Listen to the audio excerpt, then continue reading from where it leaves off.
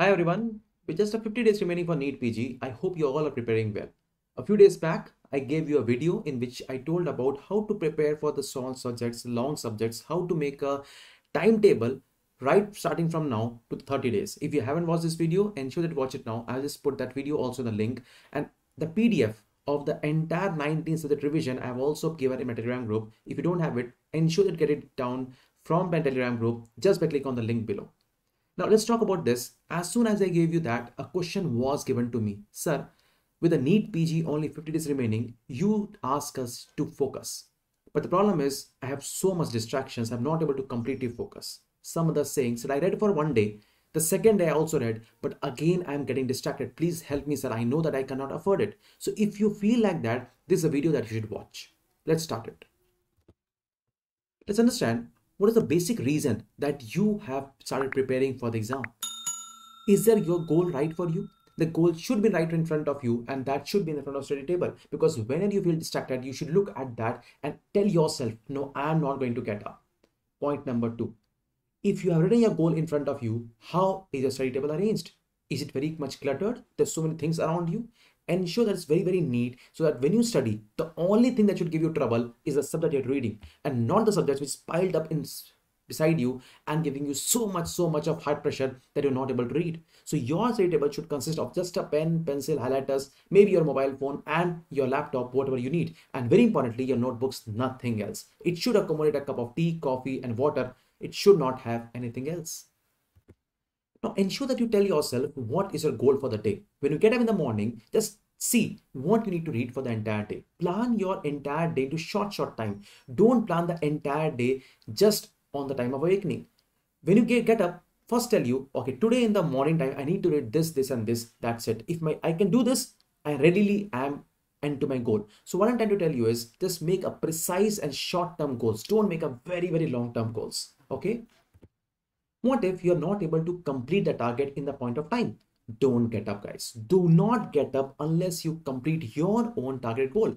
And it's okay. I'm telling you, it's very okay to give you some more target that you can actually achieve, so that you get that pressure to keep on reading. For anyone who can get above this pressure is a person who can crack it this time.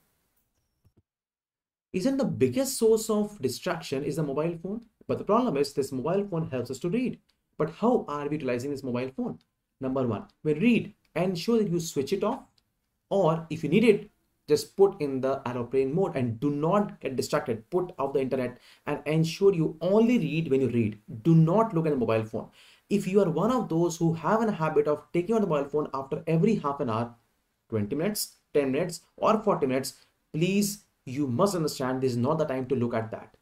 Come out of social media, come out of Telegram, WhatsApp, whatever, and just focus on your goal. Your goal is to get the NEET this year only.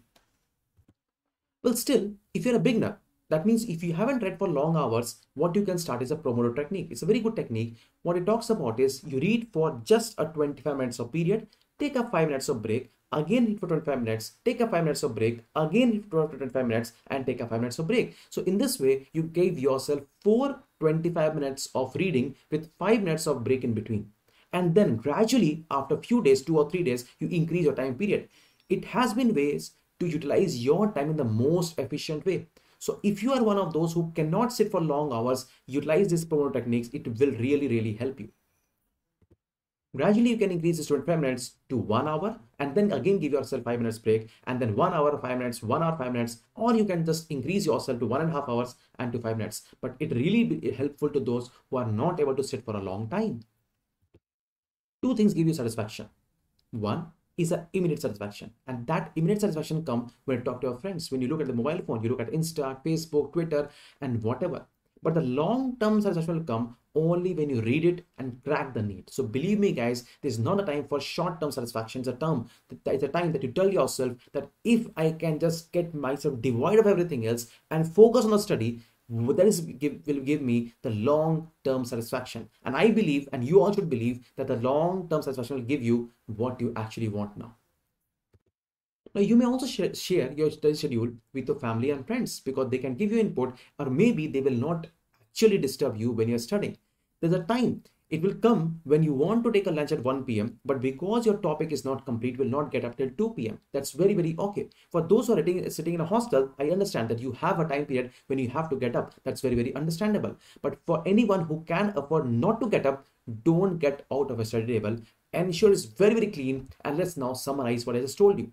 Point number 1. What is our goal? I've written this in front of your study table. Write it down. Point number 2. You should understand that give yourself a short and a very precise goal. Don't give your burden yourself with a long, big term goals. Third, ensure you read it a topic and don't get up unless you have completed this complete topic. Point number 4, if your target is not complete, don't get up and ensure you give yourself a bit more target what you could actually achieve, because it will help you to motivate your mind to again start reading up in just next 10 minutes.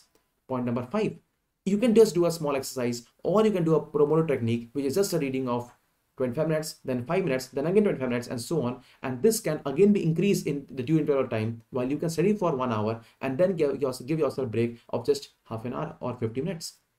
Now, the point to understand also here is the more you give yourself a break, your mind will really want more and more breaks from you.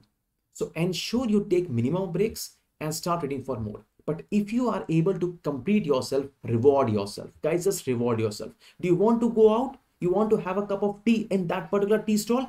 Go there and reward yourself. Yes, you have done your bit, and that is when you can reward yourself by going to the cup of tea, for our coffee, or with your friends, whatever you want to. Because that reward will give you positive reinforcement that yes, I have to study more. Believe me guys, the small points I just told you will really help you, and you can really focus like a machine. Still, if you want anything else, let me know in the Telegram group or in this comment section below. I'll ensure that I'll bring it to you, and so that you study for your own benefit and crack the NEET PG 2022. Good wishes. Goodbye. God bless you.